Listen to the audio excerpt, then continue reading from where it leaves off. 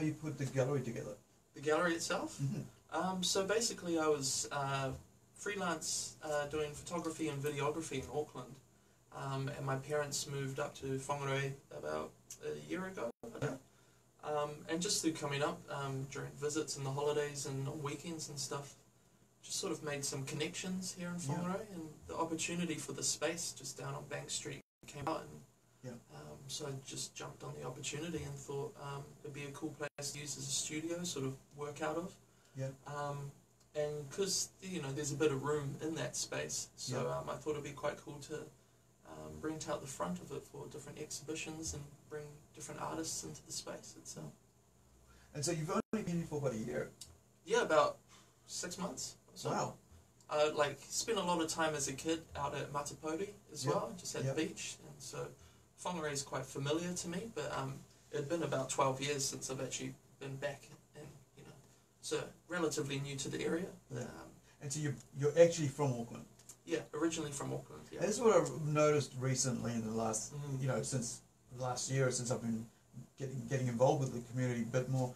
There's a lot of people leaving Auckland, a lot of talented people, and this is the thing that people don't realize, it's a talented, skilled people leaving Auckland as well, who are coming here and finding a space which is more, I guess, more wholesome to their creativity. Yeah, absolutely. I remember when I was in Auckland, living on Simon Street. Oh yeah, right in the heart of it. Right in the heart of it, and having my days off to work on my graphic novel. And the noise. Oh, sure. And the noise would drive me nuts. Were you studying? Oh, I was working full time, but on my days off, I'd sit down to do my work. And I just couldn't think. The noise was driving me nuts. And so we actually moved out to Penmure. And then I was more relaxed. But, and so... close to where I was living. Yeah, I was in GI. Oh, okay. Cool. Close by. I grew up in GI. I spent the 90s in GI and working in, so Penmure, GI, sorry, and also for those people who don't know, GI is Glen Innes. Yeah, that's the one. Who was one of the very first gentrification areas in Auckland, because it wasn't a main highway from Pekaranga into the waterfront in the city. All the houses were getting bought up along that line, and some of them were actually. One of them was my, if I remember right, was my dad's. Oh, really? And so so all these houses were getting sold off for about, from valued at about 100,000, we were getting 400,000 for it. So they could just clear out all these people, and then suddenly you had like these very expensive, wholesome Whole Foods thing in GI. And I'm going, what? Hey, it's nice, but these people can't afford these foods. And then you realize, they can, because now these people are leaving and other people are coming who have the money. It was, so it was quite interesting and quite sad actually, because it meant that these people who took the money real fast now couldn't afford the houses. Sure. So, I mean, and that's the amazing thing about the area, because there's so many different cultures in a small area. Yeah, man. But there's so much poverty in that area as well. So you came here, 6 months ago and decided to do this, but also tomorrow you're opening, a gallery opening. It's this Toy 2? Toy 2, it's a Te Ara exhibition, and it is the graduating Whakaaro students from Te Wānanga o Aotearoa. Okay, so tell me about that. Is that different to the North Tech? Yes, so from what I know is they operate off the North Tech campus, but I believe it's like a different program, and it's a nationwide institution that teaches traditional Māori arts. So this one is their graduating students in Māori carving. So it's a group exhibition. There's, I think, about 14 artists displaying their work. That's a lot of artists. Yeah, and it's really interesting because each of the work, each artist, everyone has their own sort of their message to tell and their connection to each piece. So that as a group, it really comes together and makes an interesting exhibition. I remember when I was back there in the 90s, I did the applied arts course, and so I mean, a couple of weeks ago I went there because I'm going to be doing the Te Reo course next year. Oh, cool. And so that was a surprise to me to see that there, because I didn't know they were there. And they were where they're based is actually where the applied arts was. Oh, true. So you had the Mario arts there, you had the glass blowing, you had the ceramics and sculpture there, but you also had the jewelry there. Oh. And then you also, and as well as you had the 2D arts there, which my artist friend Seven and Rebecca, photographer Rebecca Evans, were in those classes. Sure. So to then see that Te Wangana take over that was interesting, and then you've got the arts have now moved, you know, traditional arts, non-Maori indigenous art, and then you've got this, then you have the Jeff Gallery, Jeff Wilson Gallery, and all that. Then you've got the normal, you know, arts there, and I've always, you know, I just love seeing carvings. I just love seeing contemporary Maori art as well, because what you see is like you said, interpretations of traditional art, of how we visualize and how we speak and communicate that with new work. Yeah, and so, you know, so this is mainly carving. Yeah, so it's for Curator and also some ko-fi-fi as well. Yep. So Weaving. It's I believe like panel work as well, like panel displays. Okay. So yeah, there's a range of stuff, and so we have the exhibition opening tomorrow night from 6 o'clock till 9 p.m. Okay. 6 p.m. to 9 p.m. That's at the Joji Studio and Gallery, which is 25 Bank Street in Whangarei. It's right at the corner of at the Vine Street and I always get so it's Vine Street is Bank Street corner, isn't it? I think so. Just there. It's like it's directly opposite the Killer Prawn. mall. Yeah, directly opposite Killer Prawn. So it's in between, across from Killer Prawn, and in between the Headstones shop there and Bob's Cafe. That's it. So the cool thing is we're having the opening tomorrow night, 6 p.m. to 9 p.m. And then on this coming Friday, we're also having live for Curator, so live carvings in the studio happening. That's awesome. And then also on Saturday as well. So there'll be 2 days of live carving going on in the studio, and I'm sure there'll be a bunch of students hanging around and asking questions and, you know, just enjoying the work. Answering questions. Yeah. But the other thing is, the great thing about that is, I think, okay, you can see the work on the wall, but you can connect with the artist, and you connect with the artist working. Yeah. And I think that sometimes you just go, well, look, there it is. Yeah, yeah. And you then sort you of see a walk finished away, product. You know, and then you don't see the hard work that goes into it. And a lot of people go, oh, I can do this. But they don't realize that each piece or design has a meaning behind why that is there. Sure. And I think a lot of times when people go, oh, yeah, I can do that. But the time, the skill. Especially with Maori and indigenous arts, I'm finding more and more about, even with taimoko, people take for granted all the lines, all the designs, each curve has a meaning, a story behind. So with the carving work as well, it's such a physical medium. Literally blood, sweat and tears go into it, you know. So to see these a final product of what these students have been doing, you know, it's really cool. And it'd be great to, you know, get lots of support from the community here in Whangarei, because the thing with the student exhibitions, in the way I see it, is they're the next generation of professional artists. So if we can keep encouraging them, you know, make it a really positive experience for them, they're going to come back and come back. Yeah. I mean, we're talking about like 15 years ago, 20 years ago when I was at Applied Arts. I mean, you know, it's taken me that long to get back into it. You know, I'm hoping to do some exhibitions next year with what I learned on my skill work. Awesome. And you're right about the actual designs. There's actually meaning in them, because I've taken all my traditional knowledge and, you know, like I utilize Celt, I utilize Pacific Island nutrition, I use like Mayans and here indigenous Maori, as well as my own culture. Sure. And so you kind of go, well, this is what I'm going to do with all this knowledge. But then you have people who go, well, this is where I want to go with.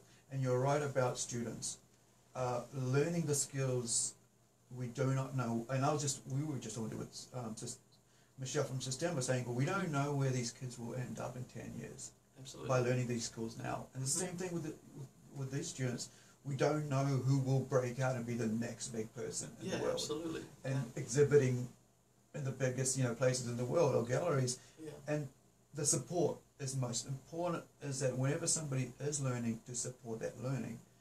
And it's amazing to have that in the centre of town. Yeah, absolutely. Because they're displaying it in the centre of town. And same thing with Megan, with her one, and I love seeing all these different galleries because you have different places to showcase whatever you're doing. Absolutely. And so you've got tomorrow, Friday, Saturday for the 3 days, or is there more? So there's more. So this is the initial opening period. So we've got the opening night tomorrow, 6 till 9 p.m. Then there's live carving Friday and Saturday, and then from there for 2 weeks, from Wednesday to Saturday, Joji Gallery is going to be open, and so the work will be on display then for people to come by and check out. But we also have live artist talk and taster classes. So one is on Wednesday the 5th of December, 5 p.m. till 7 p.m. and the other is on Thursday the 6th of December, 5 p.m. to 7 p.m. So there'll be live Curator about the different artworks, the program from Curator. He's one of the lecturers, so he'll be giving a presentation there. Awesome.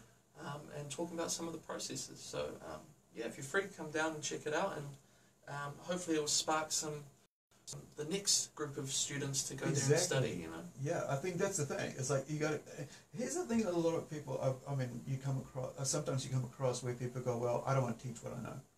Yeah, they hold it close. And it's just the strangest thing. I was like, well, because then they'll be stepping into my field. It's like, but you're going to be gone. Yeah. And you're going to take all that knowledge with you. Yeah. And, and it's kind of strange thing when it comes to art where people feel like that sometimes, where they don't want to pass on knowledge. And, and share their techniques and that sort of stuff. And it's awesome to see people pass on knowledge. Yeah. Because... especially something like for Curator, because it's such an ancient art, it's been passed on for so many generations that to meet people like Korotangi who, for him, from what I've gathered from talking with him, it's a really fulfilling experience to pass on that knowledge to a new generation. But it's not just young people at the course, there's middle-aged people as well that have just sparked creatively and want to take a new path and an expression and that sort of thing. So it's a really diverse group of artists. So it's a real honour to have them in the space, and it's brought really cool energy into the gallery. It's a real buzz about it, which is cool.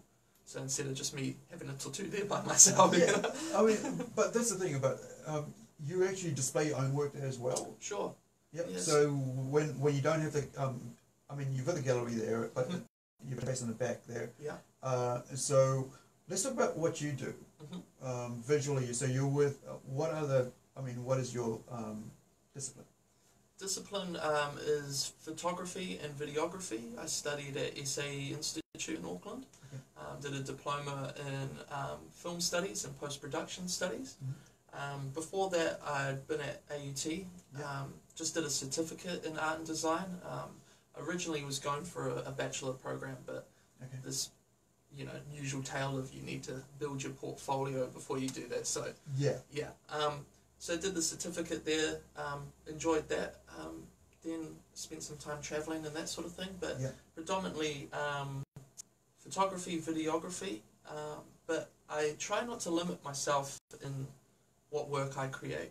So pretty much in the studio when I'm just by myself and I'm pretty much having a tattoo with any kind of work, I just go wherever the inspiration takes me. So I'm pretty open to different types of work, and I like learning about things. I've sort of figured out about myself in the past of the different jobs I've had in the past. I've had a variety of different jobs, and they're really exciting to me when I'm learning the process. And as soon as I understand the process and this is what it's all about, even like bartending and that stuff, okay, now I sort of get it. And then I sort of need to move on, But with the cool thing about having the gallery space is that there's different artists coming in. And I learn from them and I can talk with them, and it's sort of an open dialogue. and that's sort of what I really enjoy. So yeah, within my own work, I sort of just pick up inspiration from different people and just go wherever it takes me. What are some of the projects that you actually worked on? With film? Yeah. So film, done a lot of wedding videography, photography, sort of subcontracting to different companies there. In Auckland, I was working for Lion Beats, and the majority, pretty much all the weddings they do there are Hindi and Punjabi weddings. Yeah. So massive weddings, lots of colours, lots of food. Man, it's just a crazy. I love it. You can make It's awesome. Yeah, it's like this virtual movie. Yeah. And I mean, it's really stimulating to take photos and video of, because there's so much colour and decorations. My dad does it all the time. He's been, since like forever, like since the 80s. Oh wow. And he's in his 80s now. Sure. So, and it's just, Indian weddings are it's like, I would say, like, they're like Korean weddings. Yeah. I've never been to a Korean and also, wedding. they're very similar to, I think also Mongolian weddings. Oh, wow. Because of the colour and the, like in Indian weddings are three-day events. Yeah, they're huge. And my cousin just got married not this weekend, the weekend before, which I forgot to mention last week on. Congratulations to them. Yeah, last week on the radio. So the guy goes through 3 days of cleansing. Yeah. Of purification. Sure. So that's just him. With the turmeric. And then you got the female goes through the same thing to get preparation. But then you have the marriage, and it's like a 3-hour event. Yeah. And I'm like, I remember myself, mine was a mixture of Christian and Indian wedding. Oh, awesome. And it's hot. Yeah. It's so hot. There's a lot of pressure on them as well, there's a... and it's expensive. Just all guests, how they like the offerings, blessings. Yeah. It's a lot of pressure on the groom, and it's quite funny at some point you sort of make eye contact with the groom and you're just like, come on brother, you can get through it, bro. Not long until the honeymoon, like it's like hang in there, bro. After 3 hours he's thinking, man, is this this poor guy, right? Yeah. And then the females dressed to the nines, and beautiful, and it's so hot, and the pressure, and I'm like, oh jeez, but then everybody is there in their nines. I mean, my brother had a traditional engagement, and it was like, I look around, it was like pillars. I was like, what? There's gold looking things, there's reds and all this. But I mean, how do you connect with people that's totally doing a totally different traditional thing, and you're doing a wedding video for that? So for the most part, I had a really awesome boss. His name's Joji, and he's just like, he's kind of an older gentleman, but he's really young in spirit and at heart, So basically, in those situations, I find if you're open and you're honest, and you have empathy or compassion for other people, people usually pick up on that and makes them comfortable. And I think if you're just going in there with an honest sort of idea of I'm learning and I want to give them the best product possible, the culture itself sort of becomes second nature. For the main thing that I had to learn was the actual the kind of rituals. So there's like certain bowing at certain moments, and there's circle altar, and there's all these different processes that, as I'm filming or taking photos, I just need to learn these processes so I can get the best product for them possible. But for the most part, everyone's really warm and welcoming. Obviously, in any culture, you might get a few of the old heads. That you're in the temple and they're sort of a bit like, who's this kind of white dude here? That and but there's people like that in any culture. So you just move forward, And but for the whole experience was just really warm and welcoming, which has been awesome. How long did you do that for? That was about 4 or 5 months as well. Okay. Yeah, so did a bunch of weddings, and through that time it just became second nature, Suddenly, but just the music, the dancing, and the great thing about doing weddings is that everyone's in spirits. It's you're not going there and people are grumpy or that sort of thing. It's all a celebration, so it's just a positive experience, Awesome. So what else have you been up to? So basically, you mean recently or just? Yeah, I mean, what was the last gallery showing that you had? The last show I had was the Avant Garden, and that was artist who was displaying these sculptural works that was connecting with sort of the whenua, nature, that sort of thing. So it was layered structures made out of that Christmas tree material. Okay. So it came together. It sort of looked like almost like a maze garden within the studio. You know, really interesting stuff. But and before that, it was my own works. I did a series of photography works. Yeah. And those have been, including this Totu exhibition coming up. These will be the first 3 exhibitions that I've had, and relatively new to the process. I'm almost a student in gallery, running a gallery itself, you know. But yeah, it's something. I mean, I've always thought, well, man, that's got to be a hard job to do, curating so many things. But as an artist, it makes it harder because you got to choose who comes into your space. Richard Hughes, by the way. Richard Hughes was the artist that did the sculptural work. Just cool. Shout outs to Richard. So, what's after Toy 2? So after Toy 2, I have not too many plans set up in stone yet. I've given out a bunch of the artists I've got for artists to fill out and just pretty much give back to me. I can have a little read through and a little understanding of what their work is about. So there's about 8 artists out in Whangarei, in the ether of Whangarei, with those forms. The thing is that you know, it takes a bit of courage to come into a space and sort of say, hey, I'm looking to have an exhibition. Yeah. I can facilitate it for sure, do whatever I can to help.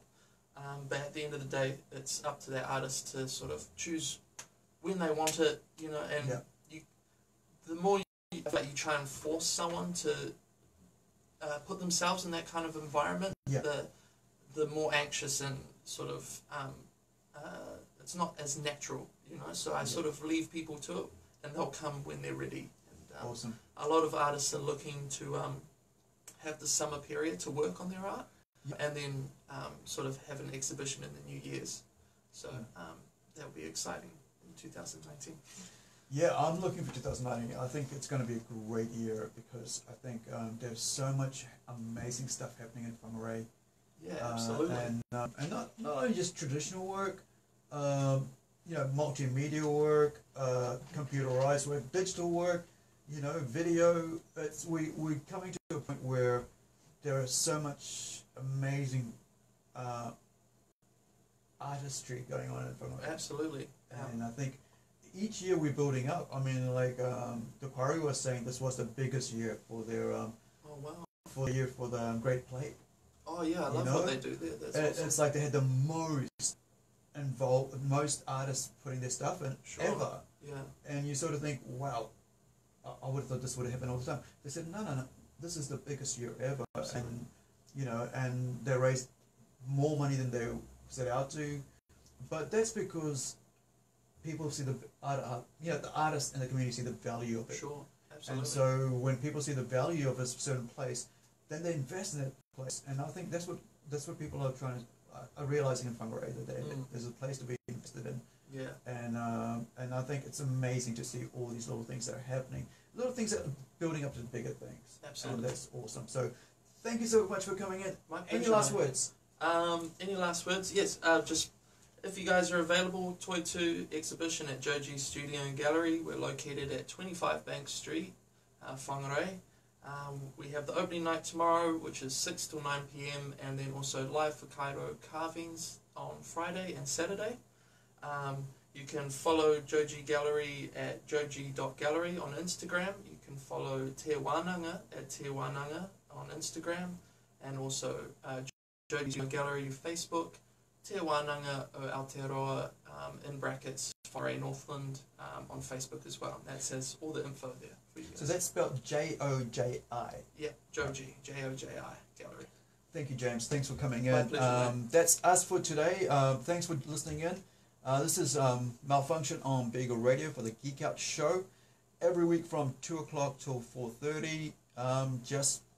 Having good conversations with creative people in the community and amazing people who are doing amazing things in our community. and getting the message out that there's heaps of things to do out there for our kids and for adults as well. So thank you. As always, smile, be kind, be polite, and smile to your soul. And hey, be kind to each other.